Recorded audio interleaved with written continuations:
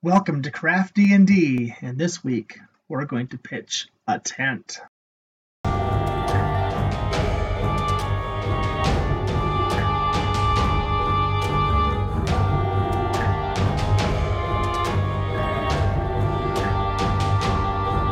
On this episode of Craft D&D, you'll need twine, sticks, ruler, hot glue, parchment paper, and a bit of tape. To start off, I'm going to be making the fabric for the walls of the tent. And how I do that is I simply take and unwind quite a bit of that twine from the spool. Now the twine I just picked up at a big box store or hardware store someplace. It's not very expensive. It's just a couple of dollars for a pretty big spool of it. And I've used quite a bit. I've made several of these tents and a few other projects with the twine. So one of the nice things about these tents is you can kind of customize how they look.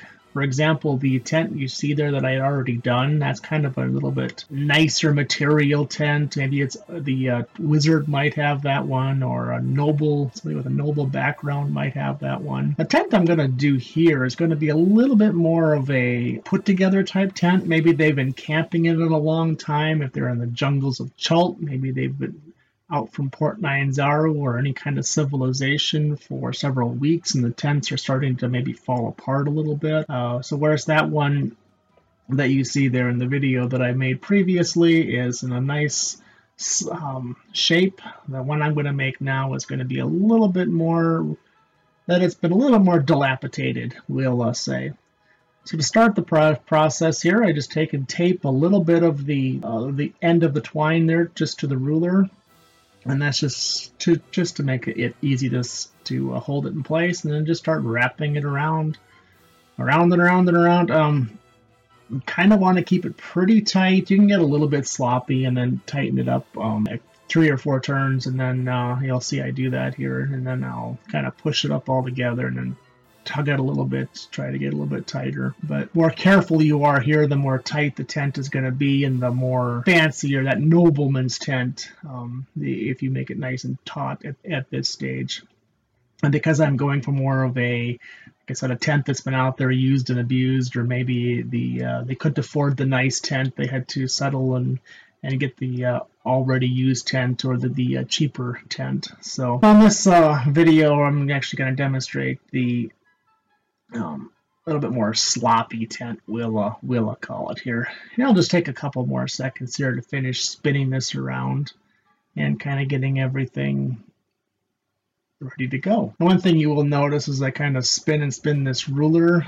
It's going to get tighter and tighter on that ruler, and it's going to get harder and harder to pull off. So the more twine you put on the ruler, the harder it is to get off the ruler later. So keep that in mind. You might want to do this in smaller chunks and try, and like I said, try to make it tight, but don't make it so tight that you can't take it off. And then what I'm doing here, I'm actually trying to push everything together and get all of the sections just as close together as I can. That way the weave of the fabric, so to speak, is as nice as it can be. And there my one end just kind of came off. That's no big deal. Just tape it back on. If it does that, it may do that. You don't want it to be on there forever, so it's a very temporary measure, that piece of tape. And once you kind of get everything situated how you want it, then just go ahead and take your hot glue gun and obviously get it nice and hot for this stage. You don't want it to be at all, you don't want it to be just a little bit cool. You want it to be super hot so that glue will actually ooze in between the strings. So just turn the ruler onto one of its edges, not the flat, but the edge piece. And then just start applying some hot glue. And you're going to want to be a little bit sloppy here. You're going to want a little bit extra glue, and you want the glue to flow down the sides a little bit. And here I'm actually just taking the tip of it and rubbing it up and down, trying to work some of that hot glue into the strings, between the strings, and really kind of get them together so they all stick together nicely. And after that, it's a simple matter of pushing the fabric off of the ruler. Like I said, it's a little bit of a hard process if you've gone too tight. You can also, if you want to make it a really nice and tight fabric, do both edges, not just the one edge like I did, but turn it over and do the other edge as well. And that will give you a really nice tight and really easy to work with piece of twine fabric. Here it came apart on me a little bit, so I'm just kind of patching that up with the hot glue gun in, again. And just kind of getting it into place there so that it'll hold together, because inevitably it won't stick to whatever you want it to, whatever I want it to anyway. It'll stick to whatever it wants to. So you just kind of get a little bit of extra glue in there and try to melt that all back into place and melt that back together. If I knew that's exactly where I wanted to cut it apart at, I could just leave it, but I don't think that's exactly where I want it to cut apart at, because I'm actually going to use about half of it for one side of the tent and half of this for the other side of the tent, and there'll probably be a little bit left over. But we'll just kind of hold it there a little bit, try to get it to dry, try to get everything to make sure everything's good and settled. And then when you're satisfied that you've got it how you want it, just trim off any excess edges. Like here, I'm going to trim this little bit of a tail off. And my scissors could be a little bit sharper because it takes several times to trim it. And it used to be a nice pair of scissors, but it's been kind of used and abused. And the same thing with the other side, just kind of trim off the little excess there might be. And I could have taken the time and re-glued that, but I know I'm not going to need that much, so I just dispose of that little bit of extra that I have there. So now, once again, just kind of making sure everything is not going to fall apart on me. And I'm going to go ahead and flip it over the side that I did not glue. And go ahead and see, this is the side that I glued. And this is the side that I did not glue. And I'm going to go ahead and stick my scissors right in there and go ahead and cut that all the way up, trying to get every little circle. And I got that off camera a little bit, but you just want to go ahead and just keep cutting them right up, cutting them right on that edge that you did not glue. So as you can see there, you can kind of see what I did. And I did that all the way up, just cutting it on that edge I didn't glue. And as you can see there, the edge that I glued is still there. It's still a seam holding it all together. Now the next step, I'm going to go ahead and try to flatten this out a little bit. First, I'll kind of fold it with my fingers, and then I'll use the hot glue gun. But put down the parchment paper first, and this is parchment paper or baking paper. One sheet will last a long time. I've used this one sheet for several different crafts. As you can see, there's a bit of paint on it, and but the nice thing about this is hot glue just does not stick to it whatsoever. So you can lay it right on there and kind of push that glue gun right into the glue. You can put hot glue on it, and that glue will not stick to it. It'll just stay. Even if once it dries, you can just peel it right off. It's very easy. So here, once again, I am just working on getting this piece of fabric flat, because obviously when it was wrapped around the ruler, it had a curve to it, and that's how it dried. But I don't want to keep that curve. I want that to be flat, because I'm going to, like I said before, one side of this is going to be one side of the tent, and the other side is the other side of the tent. And there, I just happened to find a couple of pieces there that I didn't get cut when I went through and cut it apart last time, so I'm just trimming those or getting those cut apart like they should have been when the first time I cut them.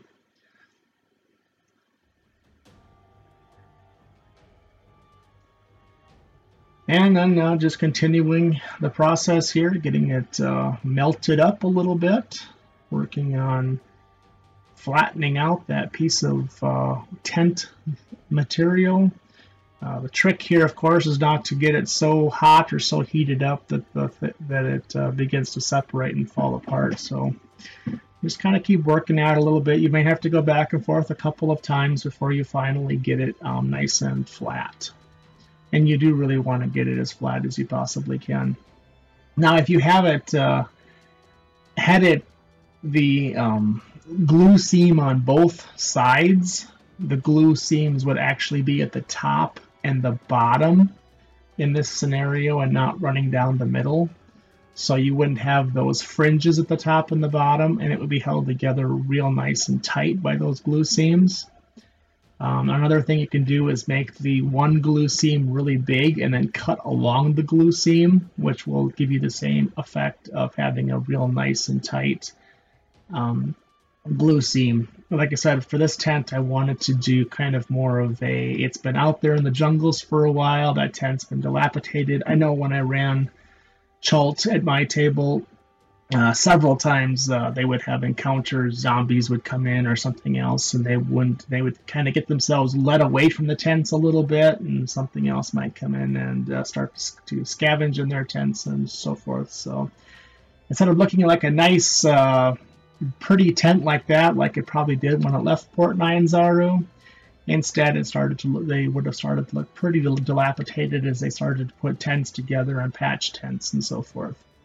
So here I'm just kind of measuring the width that I need, and this is kind of an eyeball type thing. It doesn't have to be an exact measurement. Pretty much your minis will be able to, like small minis will be able to stand up inside of it when you're done, and larger minis you could lay down inside of it. So, which is pretty much what you do in a tent anyway. Most people don't stand up in their tent unless it's a really massive tent when they go camping. So the shorter piece was the one I kind of measured up against the tent I already had, and that's about 2.5 inches. Between 2 and 3 inches works pretty good. That way you can put one mini in there. If you want to simulate it for 2 minis, you can make it closer to 3 inches and kind of stick both minis in there if you have a couple of characters that are sharing a tent or something. As you can see, I've got it pretty much how I want there. The edges are all frayed, so you're going to have some holes in the tent. So I'm just taking a piece of cardstock here, and this is just part of a cereal box that I cut up, so you could use any kind of a food box or whatever that you might have. Just don't throw it away, and keep one or two, and then you'll be able to use this process. You can see here that I make a mistake. I put the glue seam to the outside. I intended to put the glue seam to the inside here, but I didn't notice until I was basically done, and I wasn't going to take it apart or start over at that point. So, but just for aesthetics, you probably would want to put that glue seam to the inside and not the outside, like I end up doing on one of these two pieces here.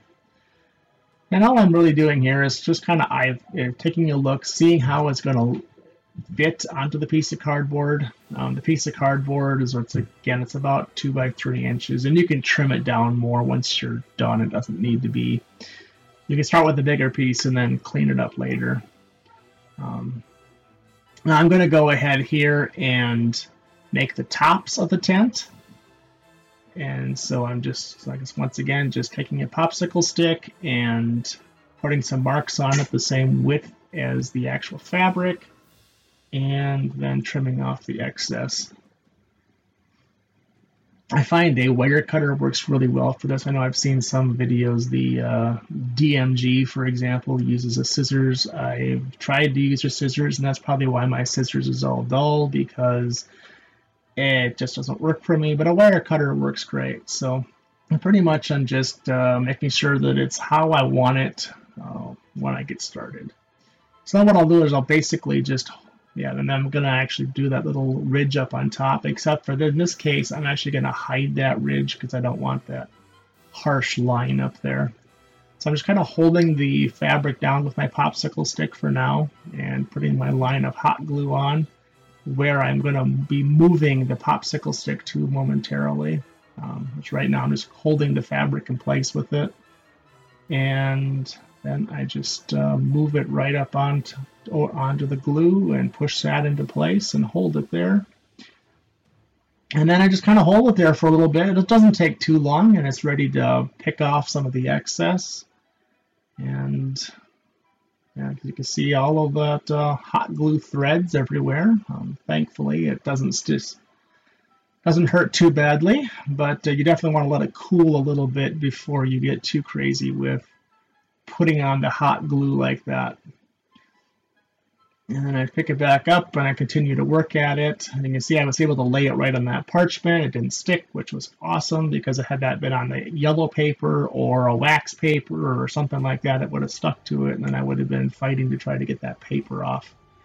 That parchment paper works real great. I don't worry about turning the project over and putting the glue straight down onto it, because I know it's not going to stick. Here I'm just adding a little bit more spots of glue just to give it some more strength there, because this is going to be the top of it, so I don't want it to just fall apart, or when people are moving it around the table or whatnot, having it start to disintegrate in their fingers. And then once I get that all situated how I want it, I'm going to go ahead and do the same exact thing for the other side. And then I'll have two pieces exactly like this with the two sides and the popsicle stick glued down for the top. And as you can see here, I have finished up that second piece, and I'm just going to go ahead and test fit them together. And my goal here is to really hide that popsicle stick ridge line that you can see on the other tent, because I really didn't like how that turned out like that. So I kind of worked the two together, and I made sure to leave some excess on both sides too. And then I'm just putting the glue down on the fabric between the two sticks, and then I'm just going to fold them together so that the sticks will kind of glue together at about a 45-degree angle or so. Just enough to give it a nice peak, and then it'll hold together. And that kind of takes a little bit of time here to get that situated exactly how I wanted it. It's like I said before, these tents are not they're not scientific. You don't really even, other than to make the fabric, you don't even really need a ruler. You pretty much just put it together until it looks good, until it looks like how you want it to look. And of course, you get hot glue all over yourself with the hot glue. I would use PVA glue, but the dry times would be quite long here with this twine. So it's just a little bit faster and easier to use the hot glue sometimes. So here I'm basically pinching the twine from both sides together. And then I'll just take and smooth that a little bit and try to make that flow into the twine there with the tip of the glue gun. That way it's not quite so obvious that there's glue up there. And that's also a nice thing about that clear glue, is it's going to dry clear and you won't see it. You won't see it quite as much as you would the yellow glue that I was using before. So I would really highly recommend getting the clear glue over the yellow glue. And then basically we're at the point where we just need to attach it to the base. Like I said, this is something we kind of put together before. It's about 2 by 3 inches. The actual tent itself, how it wants to fall onto it will dictate your measurement a little bit. Make it a little bit bigger than you need, especially for like your first one, because you can always trim that down. It's just cardboard, so that's no big deal to trim down a little bit. And so I just put a line of hot glue on it and set the edge of my tent right into that hot glue.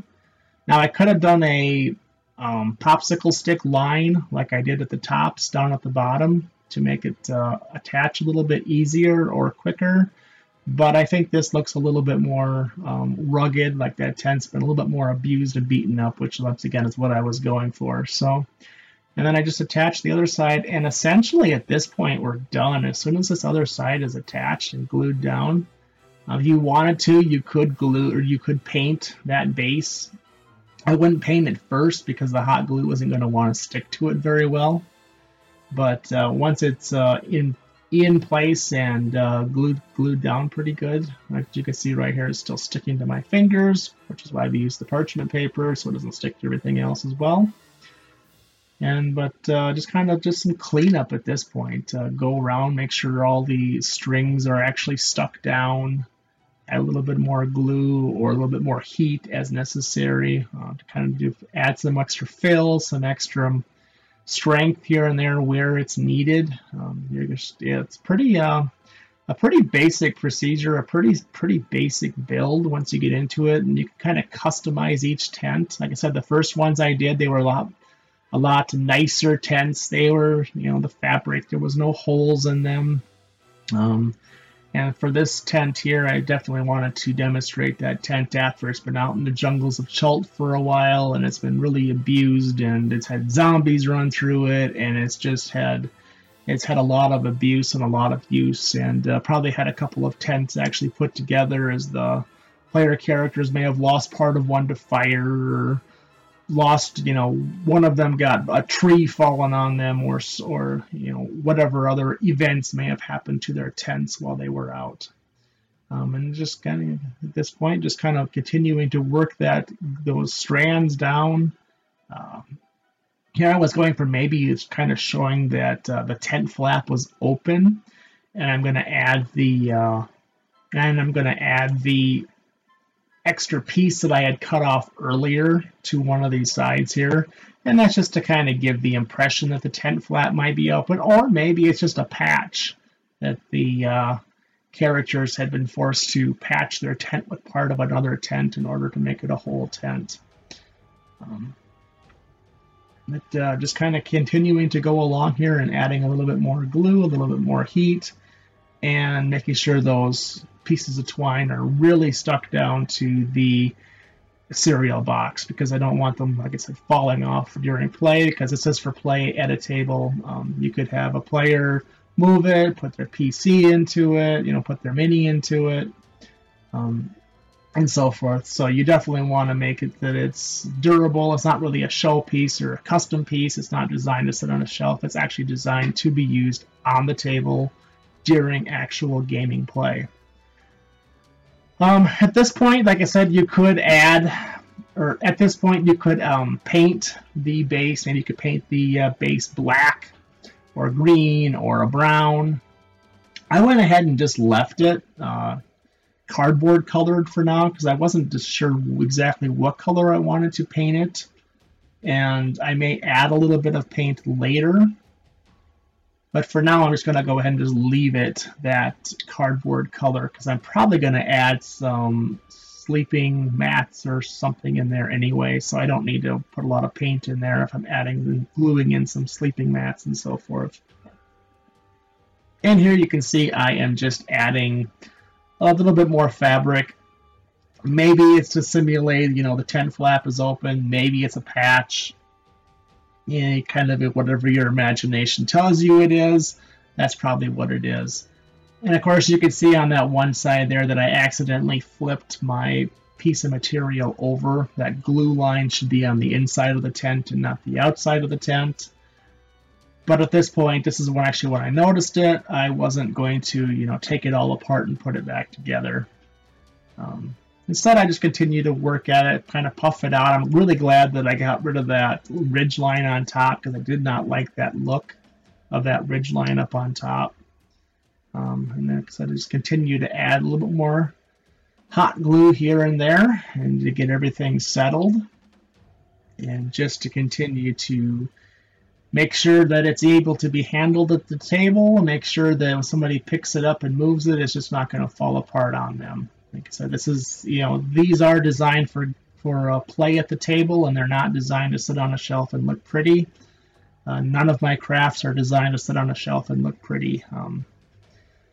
Next thing I'm going to go ahead and add is those little tent pegs down there, which kind of gives it a finishing touch or an idea that this is a tent and not just a bunch of twine on the table. Kind of helps to sell the illusion, I guess. So I just cut off 4 matchsticks, or I take a matchstick and cut 4 chunks off of it. Make them a little bit bigger, make them, cartoonish size, because you want to be able to see them, otherwise you wouldn't bother putting them down. And just a dab of glue, and stick it in there, hold it for just a little couple of seconds so that it'll start holding, and then just do that on each of the 4 corners, and then come back around and kind of make sure everything's still standing up when you're done, because the sticks have a tendency to start to fall over after a while, even though that they're in that glue, which should be drying pretty quickly. But it's really all there is to it, and you just like I said, continue and adding more, or adding the rest of the sticks on the other sides, and really wishing I hadn't left that glue line out, because I really don't like the look of that, but I love the fact that the ridge line's covered, so I'll have to contend myself with that. So yeah, and just make sure your sticks are kind of where you want them. If they do happen to fall over and you don't notice them, you can always take the glue gun, remelt the glue, and stand them back up. So that's not a big deal. And here I'm just kind of cleaning off some of those extra bits of glue that inevitably get everywhere. I think on the other tent, I had actually whittled the sticks down a little bit too to give them a more rounded shape. You absolutely could do that, or just leave them a square. Either one would be an authentic tent peg. Either rounded out like a stick you were gonna go kill a vampire with, or leave them more as a square. And here I'm just gonna show the minis do fit inside of it. I have a Lizard Cat Tabaxi type mini there, and then I have a Knight mini, and they both fit inside of it. The Tabaxi would be section can stand up in there, and the Knight or the Fighter has to kind of crawl inside, but normally in a tent you would be laying in there anyway. So you could have your party set up their tents, put their minis where they're at, roll for the random encounter, and the zombies come, and then they have to spend part of their movement getting out of the tent, maybe part of their movement trying to put on grab their shield, grab a weapon, so forth. So it really adds to the kind of the excitement during play. I really hope you enjoyed my video, and I hope to see you next time. Remember to share, like, and subscribe. Thank you.